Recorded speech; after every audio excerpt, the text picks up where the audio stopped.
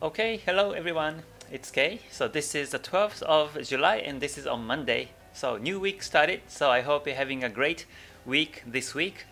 And this is a recorded video session. It's not the live stream because today and tomorrow I will be moving to the new apartment, which you can see in the back. I will be moving. So this is at the hotel still, but I will be quite busy for the next two days.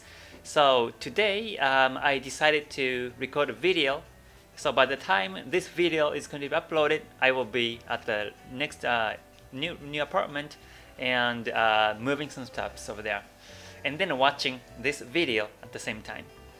So today I would like to talk about one pair which I think is interesting to see, and if there is a chance, then I will be taking trades today. So let me talk about that pair first, and then I will give you an overall market idea of how I see the market and also what I look at and when I think it's going to be a good trading chance.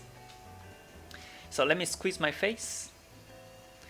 Okay, and before starting here, just a quick disclaimer. This information today is basically based on my own understanding. So when you take trades, please do within risk management.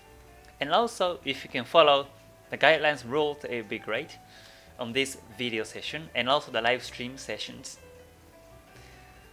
Okay, so the pair that I'm watching today is the Euro Pound, because Euro Pound on the weekly chart is downtrending. So we see the Kumo's down right now. This is bearish Kumo, and the Kumo itself is going down. Senko span Ace specifically going down this way, and Kumo is gaining its thickness. So Kumo thickness is very important in terms of the trend stability. So when you see the Kumo thick and long like this, then this is a stable downtrend in the long term, because Kumo shows the long-term market momentum. And then I also look at the Kijun Sen. The green one is called Kijun Sen in my chart color setting, and I see the Kijun Sen is pointing downwards this way.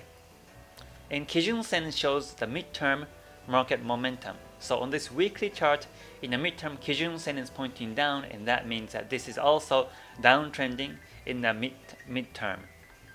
And also Tenkan Sen here. Tenkan Sen is a blue one in my chart setting, and Tenkan Sen is also pointing down this way.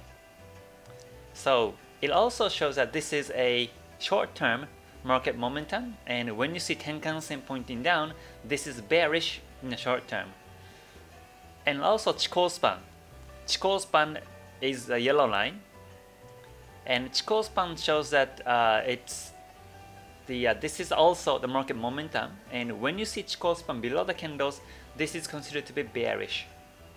And right now Chikou span is exactly below the candles, and this is bearish market. So overall market situation on the weekly chart is bearish as per Ichimoku 5 lines, and I'm looking for the sell chance. I won't sell just because I see this bearish market, but I will look at the lower time frames and exactly capture when to sell in this particular market. And I won't buy here. I won't buy in this market because this is bearish. So first of all, we have to set our eyes in terms of which direction the market's going. If it's going down, then you have to look for sell chance. If it's going up, then you have to look for buy chance. Because I'm a trend follower, so I only capture trends and try to ride on it. If there is no trend in the market, then simply I stay away. And I think that this is one of the very nice pairs to look at today. So I will focus on this pair and step by step talk about in lower time frames. Actually, this analysis is I posted on the TradingView. So if you can come to my TradingView website, Forexkei -official, and scroll down, and you can find my analysis. I give analysis almost every day on my TradingView account, so you can follow this one too. So basically, this is what I put here: weekly chart Euro Pound, and it's bearish. And I commented like this. So I will talk about the daily chart next, because it's going to be the next scenario. I put waiting for daily support breakout at 0.8530, and I will talk about what it really means. So let me switch it to the daily chart. And as per daily chart, it's been ranging. You can see that the Kumo flat, Kumo Senko span B is flat, A is flat. Also the angle of a Senko span A and B are flat, and also Kijun Sen flat. Tenkan Sen is also flat, and Chikou span is below the candles. So this is considered to be flat and ranging market, but this is more of the bearish side because the Chikou span is below the candles. And also, if you look at the location of price, the price itself is located below Tenkan Sen, Kijun Sen, and Kumo, and this is also considered to be bearish market.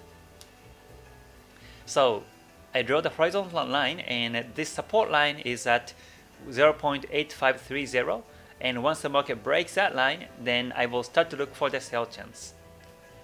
Is what I meant on the post on the trading view. So if it happens, then I will start to look for sell, but I might not gonna happen because this is simply range market. Once again, Kumo's flat and Kijun Sen, Tenkan Sen are flat. So in this situation, the market might be supported once again and it goes up this way. It might happen. If it happens, then simply I stay away. But sometime this week, there might be a breakout downwards, and if it happens, then I will look for the sell chance even in lower time frames.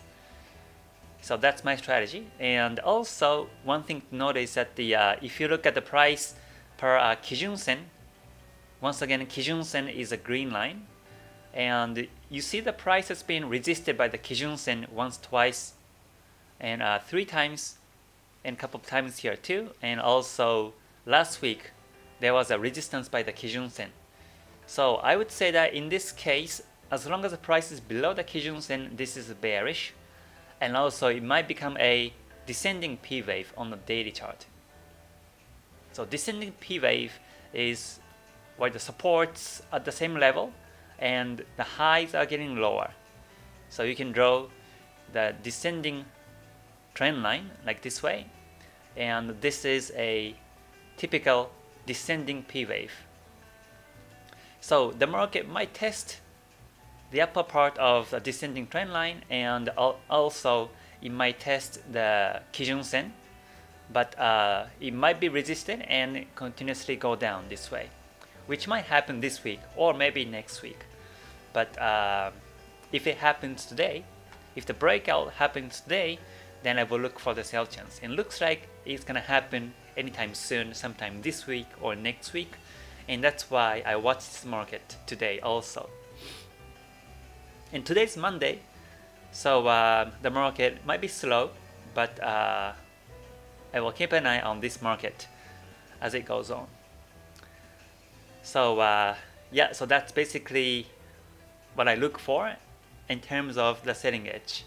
If I take a sell or buy on any markets, then I will explain. But right now, I don't see any trending pairs in lower time frames. So simply, my focus is more of the bigger picture. And because even if I go down to 5-minute chart, it might be spiky or ranging, and I don't really, talk about. I don't really look at the lower time frames in this situation. So simply, I don't talk about it yet. But sometime this week or next week, if I see the trending pairs, then I will look at the lower time frames and talk about the entry edges. So please look forward to it too. Alright, so that's it for today's video session. If you liked it, please press the like button. And if you can subscribe and click the bell button, that would be great, so that you get notified as I do these video sessions or live streams almost every day on my YouTube channel. I do this video session, I upload the video or do the live stream at 2 p.m. in UT's time zone. As long as I'm available At this time, I will do this on my YouTube channel. So I will see you on the next one. So please stay healthy, stay safe, and also stay gold. Alright? Bye for now. またね. Thank you.